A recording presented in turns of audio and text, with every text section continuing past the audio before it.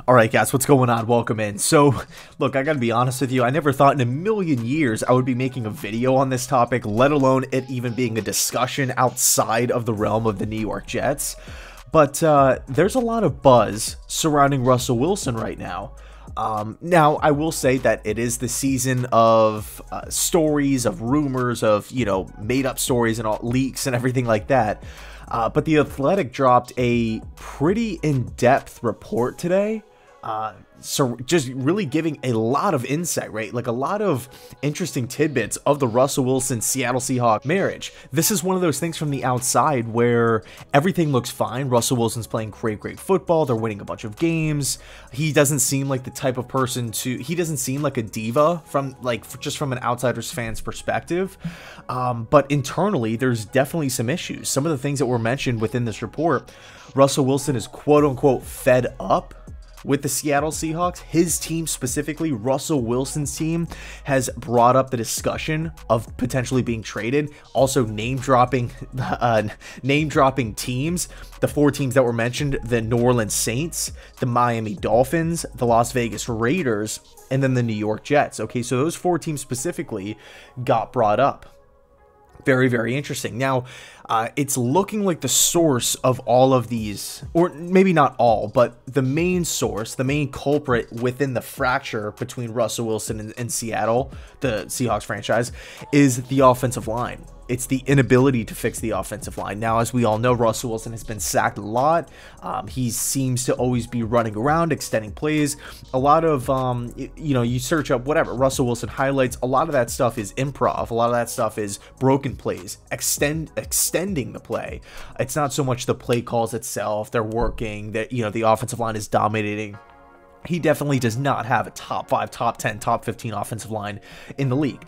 And there was even a more specific story that happened during the season that was highlighted by this Athletic report, where it was middle of the season. Russell Wilson met with coaches to discuss fixing the offensive line, right? What was the plan of attack for the Seahawks to really get this thing figured out?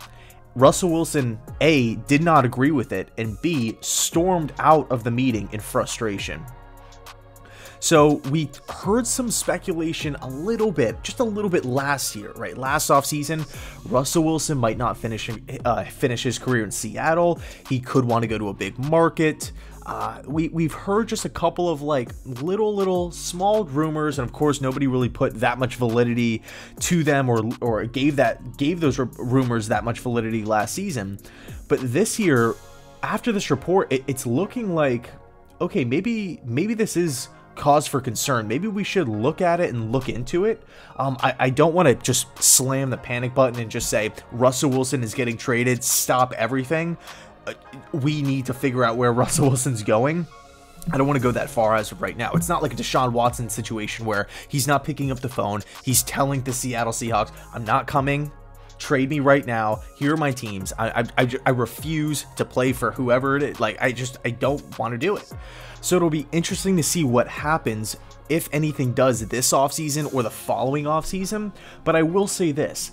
If the New York Jets, if they want to make a power move and identify Russell Wilson as their guy, they like Russell Wilson at 32 years old more than Deshaun Watson.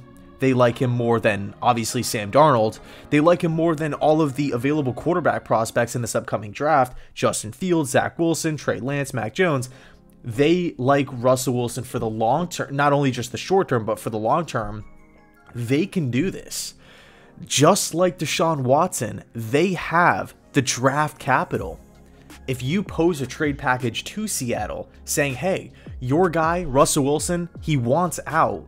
He's disgruntled. He's maybe not, maybe he's not as public as Deshaun Watson, but we all know here, this marriage is not going to be lasting for the next 10 seasons. I mean, quarterbacks do play late into their careers. We saw it with Drew Brees. We're seeing it with, Tom Brady, just won a Super Bowl and whatnot. So quarterbacks can play forever, I feel like. But you can pose that to Seattle and say, hey, your guy he's not going to be here for the next, couple of seasons. Do you want to get out of this now? And if you do you want the second overall pick and some more first round picks in this in this class and next class. We also have a team filled with young players.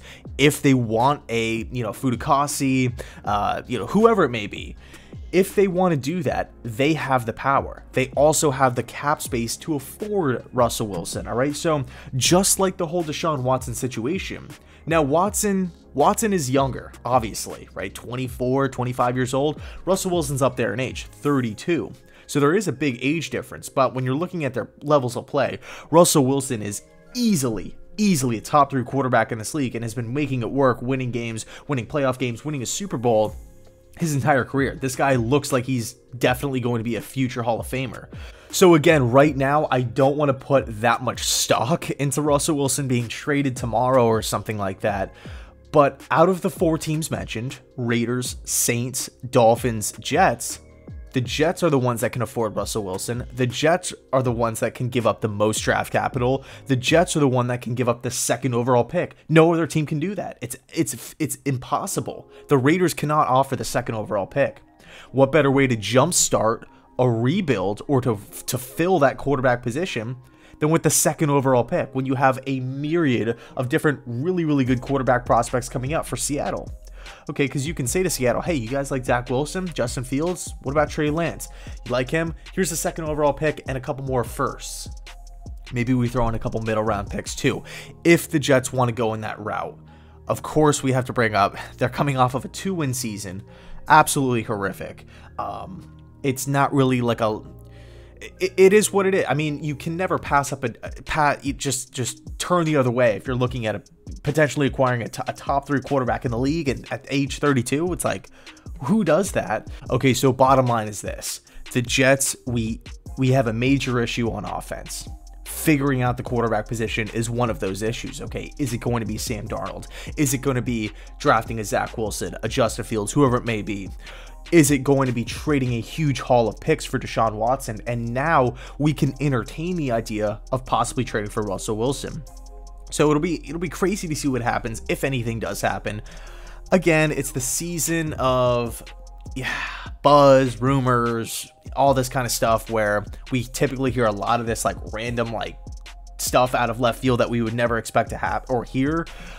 So this time of year, right? This is like the perfect time to do it. So I'll leave it there. Let me know your thoughts down below in the comment section. Would you like Russell Wilson? Do you think this is realistic? Do you even think it's a talking point?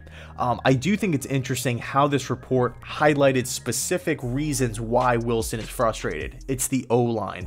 It's the team's lack of urgency to fix the offensive line. It's him being 32 years old and never really having a great offensive line once Wilson started to flourish as a passer, because early in his career, how do you not win games? Great, incredible defense. Marshawn Lynch was playing fantastic football, just handing the football off, throwing slants. Doug Baldwin, these guys, you guys know what happened. So I'll leave it there. Let me know your thoughts. And as always, thanks so much for watching. Thanks so much for sticking with this channel. I appreciate it. And go Jets.